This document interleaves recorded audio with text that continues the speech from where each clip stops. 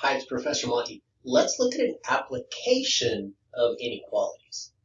So I've got this problem. It says David will photograph a wedding for $800 total or $125 per hour.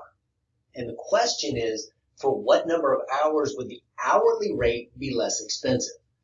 So I'm going to do what I always do when I set up a word problem. I'm going to just try to put it into words first and then add the numbers and the variables. Okay. So think of what we're going to do. It says, what number of hours would the hourly rate be less expensive? So we're going to say total for hourly. We want that to be less than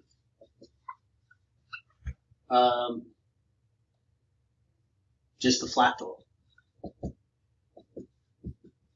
So if they just cost one rate, that's going to be a flat rate, or that's the flat total.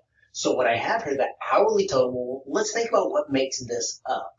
It's $125 per hour, so it's going to be $125 times however many hours I'm doing. So I'm saying X is number of hours. Don't forget to label your variable so that when you solve it, you know what it means and if you've actually answered the question. So the total is less than, well, that's just a less than, the flat total, $800. So it comes real quick to an inequality. We wanted to know when this was less than that, and that's what it comes to.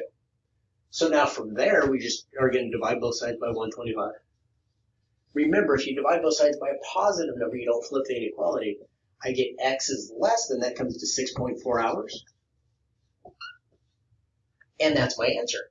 As long as the number of hours is less than 6.4, I'm going to pay less than the $800 total. If I'm going to have David there for more than 6.4 hours, I probably want to go with the $800 total. That will be less expensive. So that's the idea. It's a pretty simple idea, but try this trick where you write it in words first, and then you just go step by step putting in your inequality or an equation if it was that type of a problem. Okay, but try that out. These are just like equation problems, but instead of saying, hey, when would the totals be the same? We're just going to say when is one less or when is one greater. So don't get discouraged by those. It just takes a little practice, but you'll get it.